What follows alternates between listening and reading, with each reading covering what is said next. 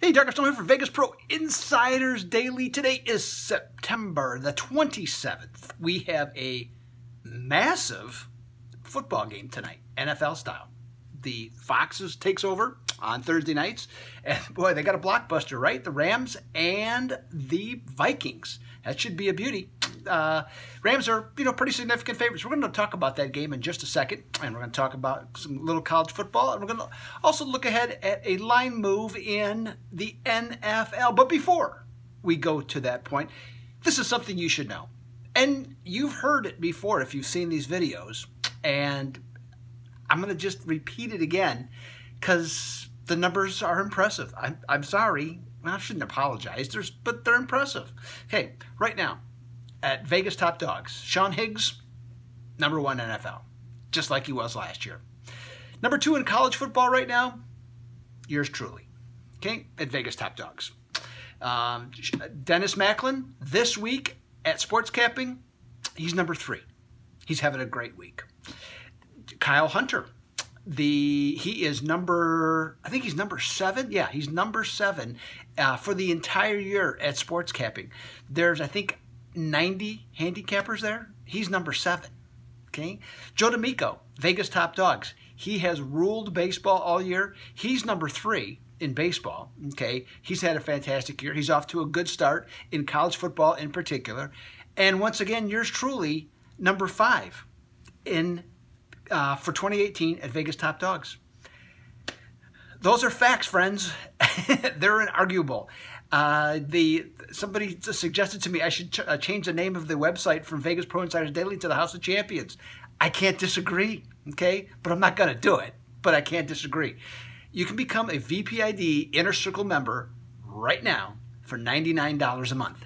That's it. $99. That's $3.33 a day. And if you can't afford $3.33 a day, you shouldn't be betting, okay? I'm just going to say it like it is, okay? Check it out. See what's out there for you. Great value, plus lots of other material. You'll be blown away with everything you're going to get besides just the picks. So check it all out right there.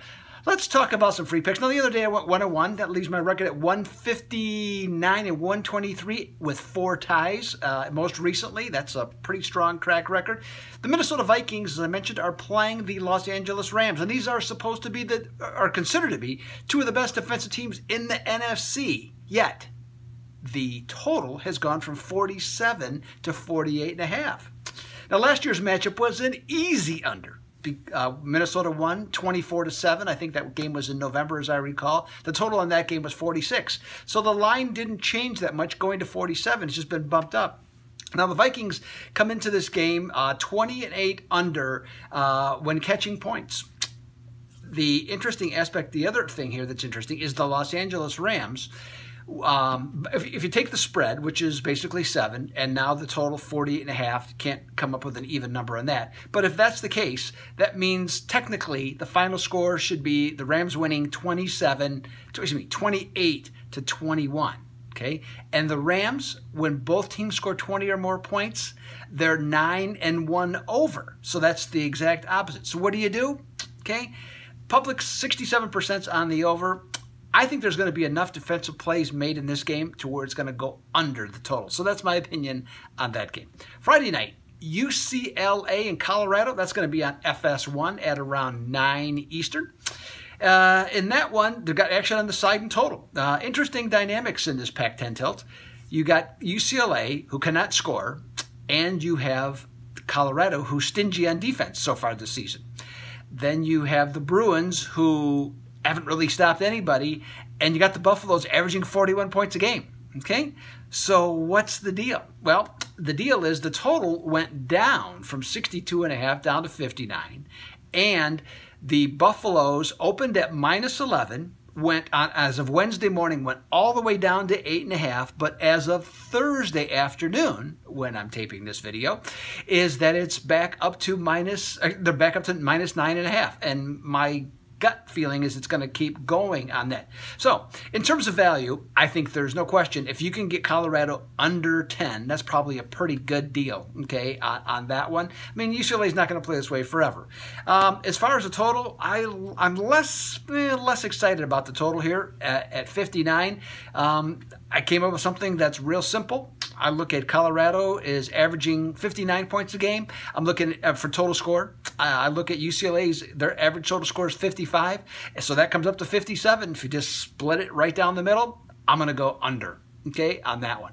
Now, there was also some other line movement in the NFL, and so we got going to look at one more game, the Jets and Jacksonville. And by the way, you can read all about these NFL line moves, the rest of them. You can read about them at the website, okay, VegasProInsiderDaily.com. Now, the Jacksonville went to the AFC Championship last year. They should have beaten New England, just didn't get the job done. When they got to play them again this season, 2 weeks ago, they did get the job done. But yet the public's confidence, or something is off a little bit here, because Jacksonville opened up at -9 and they're down to -7.5. Gang Green here, when they're off a home loss, off a road loss, 42-67 against the spread. Here's where it gets interesting though. 85% of bettors are on Jacksonville. So that means there's influential money by evidently some sharp better, whatever it happens to be, that is moving this line down because the public is all over it.